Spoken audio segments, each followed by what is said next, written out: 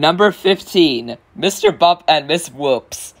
In an episode called the Mr. Men Show Called Snow, when Mr. Bump makes a snowball from a snow hill, and when he tries to reach it from the top, the snowball falls down with him.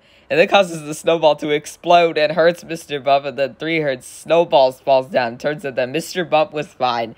And then he hops out and makes a snowman. And when he added the black dust, it almost added the carrot on the snowman's face. Until little Miss Whoops came in and destroyed Mr. Bump's snowman and got carried by Miss Whoops.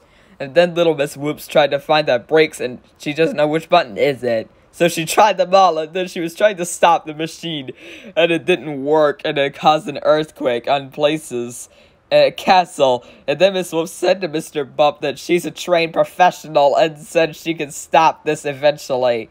And then Mr. Bump said poopity poop, because he's exhausted. And that